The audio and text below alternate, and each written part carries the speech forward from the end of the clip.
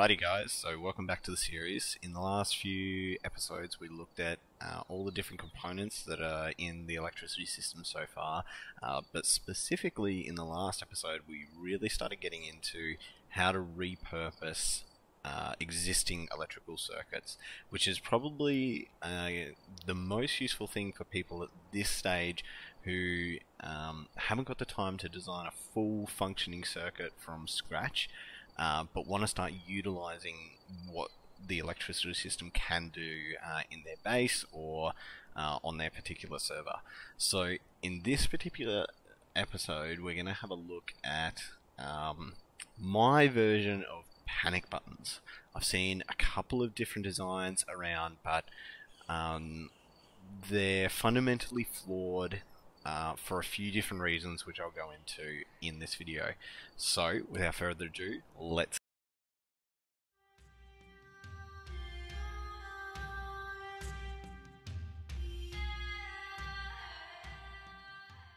Alright, so we've got these four doors in front of us, and we're going to pretend that all four doors are connected in our base. I've got door controllers which are paired up, connected to them. I've got the electrical branches as well, and they're all connected to each other. They're also connected to my panic button over here. So we're also going to pretend that this one by one is simply a portion of our base that is probably walled off, which is the most safe way to do it. But if you don't have space, it could be in your cupboard room or somewhere else. I wouldn't recommend putting it in a normal part of your base. I would recommend putting it in a particular, maybe somewhere in honeycomb, with a bag that you can spawn in, and then a box that has a wire tool within it. Then we have this circuit here. So I'm going to explain. We're using the memory cell here to control the doors. Now, the only reason that we have door controllers hooked up to the doors in the first place is so that we can shut them. We're not looking to have a way of opening and closing the doors in our base. We're just having a way of having a panic button control the doors if something goes wrong. So we're going to have a look at the circuit now. So to understand how this circuit works properly, you need to know how a memory cell works. I did cover it in episode 2 of the series, so if you're unsure, go back and watch that episode. Otherwise, if you already have knowledge, that's great. So I've got it hooked up to the output at the moment, which is connected to all the door controllers, as I showed before.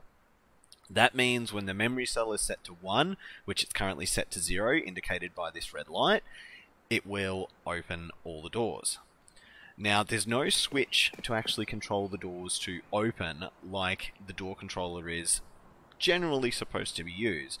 This is just an emergency system to shut the doors. Now, this may look like it's front doors and it's your airlocks leading into your base, but it could be any set of doors that you choose in your base. This could be your loot room doors, it could be a mixture of loot room, airlocks and front door. But if you're solo, until they introduce more components, which on staging they have a wireless detonator and a receiver, which will change how this potentially works, it may be difficult for you to safely shut or reset this circuit, which I'll explain in a second, with the front door hooked up anyway. So you may not want to have this as your front door or hooked up to it, Anyway, the first thing that you have to do once you actually put this circuit into your base, or say you've had to use this system, you need to set it so it's active. And to do that, all you do is connect the output of this timer to the set feature of the memory cell. Now, I've set the timer to just 1, so it automatically switches. I found it easier to use a timer rather than the switch that I had in the couple of other clips, just because there was less risk of me making a mistake and leaving the switch on. Anyway, if we flick that, all the doors will open. This is the reason that I say, especially if you're solo, at least at this point in time with the components on the complete server side of things and not including what's on testing branch, this may be the best option for you at the moment. Now, if this video comes out by the time a wireless receiver has been implemented, then I'll include it later in the video anyway. But if it turns out that it works a little bit different than what they're planning so far, then I'll change it. What you now need to do, seems like someone's having a party over there. Anyway, we'll ignore that one, is disconnect this, connect it to the reset feature, and then you'll probably have to kill yourself if this is a closed off portion of your base, and then you'll just have to close all the doors. Now that it's actually set, if perhaps you die or you're about to get raided and some of your doors are open, let's pretend that some of these are our loot room doors as well. Now if only some of them are open or all of them are open, it doesn't really matter, it's going to have the same effect. Jeez, he's really having a fun time over there apparently. All we have to now do is hit this timer and it will automatically shut the door. So the only decision you really have to make is what doors it's hooked up to, where this circuit sits in your base, and if you need it in a closed off portion and you need to spawn there. Nonetheless, it's quite a compact circuit. It can pretty much fit in any base. It's very, very simple to control, and we'll have a look at a couple of other more secure methods of doing it.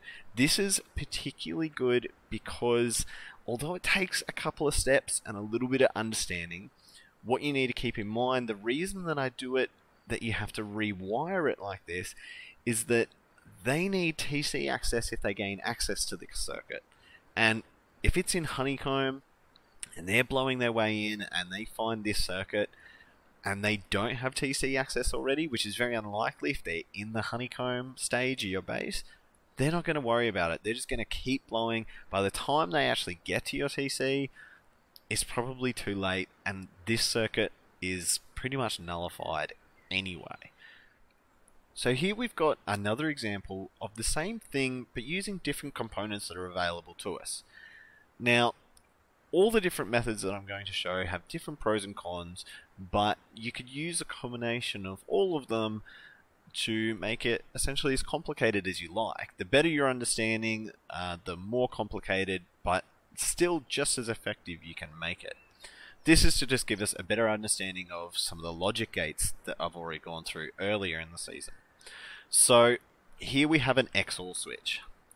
To activate it, all I'm going to do is simply connect the electrical branch into input A, and that's going to allow pass-through of the power.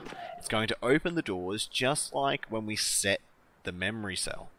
So now all I have to do is just go close these doors, and the circuit is now set. Now again, exactly the same thing. If we have a couple of doors open, or perhaps all of them that are hooked up to this system, to emergency shut them or activate the panic room, whatever you want to call it, all we have to do is spawn in the spot, and then all I do is switch this on. Of course, the XOR switch, when both inputs have power, don't allow pass-through. So this is obviously going to cut the power. All we have to do to reset it is a bit more simple, perhaps not as secure as the memory cell, is simply turn this off. And it's going to open the doors again. Then we just have to shut the doors, obviously much easier with a teammate, but you get the point. Let's move on. So here we've got a little bit more of a complicated setup, but I wanted to show it to you anyway. So we've got the memory cell back here, and we've already set it. So some of the doors are open. We're potentially getting raided, and we're worried about our loot. We have a AND switch here, which we've already gone over in previous episodes, of course. To have power passing through it, both inputs have to be active. Now what I've got this timer on the outside here, which is one branch of it is leading off to one of the inputs here. The other branch of it is leading to the electrical input of this timer. So therefore this timer cannot turn on until this timer is activated. I had this timer set to 20 seconds just for demonstration purposes. So this is perhaps like a 2-person job. It is possible to do it with 1 person, but if, for demonstration purposes like I've set up here, if the 2 timers are in separate parts of your base, which is kind of what I've designed this circuit to be like, then it may not really work well, especially in a stressful situation like when you're getting raided and you're only by yourself. This is just for concept, really. So all I do is I turn this timer on, and this gives the other person 20 seconds to then shut the doors. All they have to do with this timer that's just set to 1 second is flick this switch, and that's it. And then of course, to reset it, we just rewire this up to the set feature and start again, just like in the very first example. Alright, so there is one more thing that I want to talk about before we end the episode, and it's unrelated to the main things that we were doing in this episode, and this is how to hide wires. So, say we've got our base here that I'm standing in, and we want to have an external turret or some sort of trap outside where we have a door controller hooked up to it and a switch inside our base so we can open the door if we think we're doing door camped or in the situation of a raid or something like that.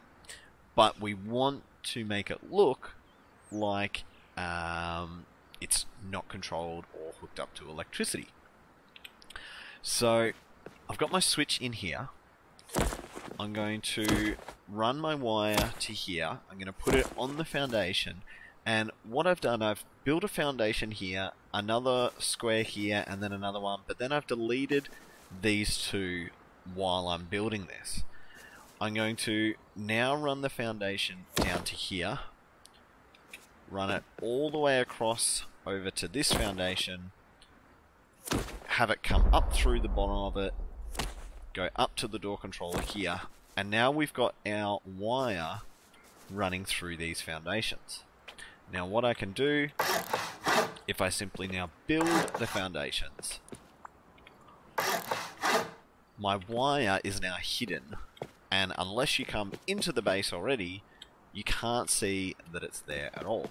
Now, to hide this properly in this sort of situation, what you want to do is have the garage door on this side, as if we have it here, you can see that the door controller is poking through a little bit, which is not what you want. So if we place it like this, it's completely hidden, and then we can control the door from inside our base without making it look like there's a wire running at all. You can clearly see there's absolutely nothing visible. Alright guys, so that's going to do it for the episode today. Now, this one was a little bit shorter than usual, so I'd just like to take the time to really, truly thank everybody that's supported the series so far, no matter if you've disliked the video, liked the video, commented, or subscribed to the channel as well. I really do appreciate every single little bit of feedback that I get, because it helps me out a whole bunch. Now, if you've been following me on Twitter already, then you may have seen me post a couple of times with the hashtag Direction2019. Now, this is a word that I've chosen for the whole of 2019 to really focus on and base pretty much everything that I do this year, just to give me a little bit of inspiration and, surprise, surprise, direction for the year. Now, this concept was presented to me by a friend recently as an alternative to, say, New Year's resolutions or anything like that, which I've never really got into.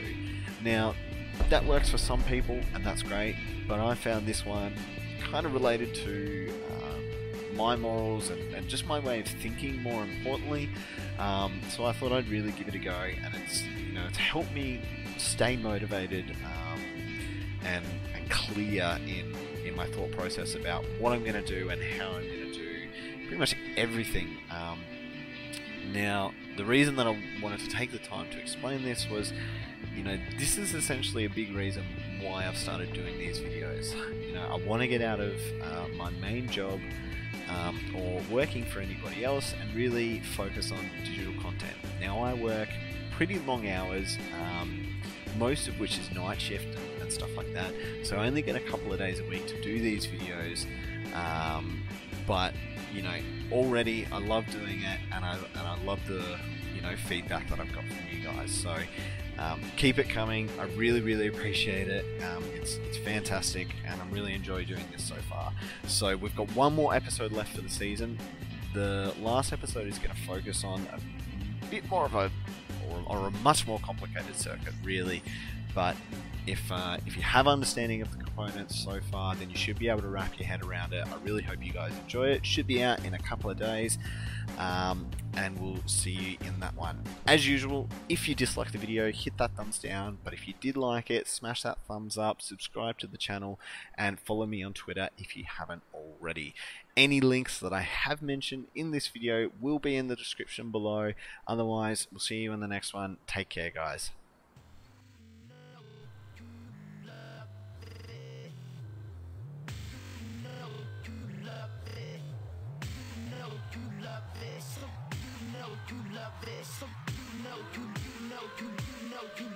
You love it.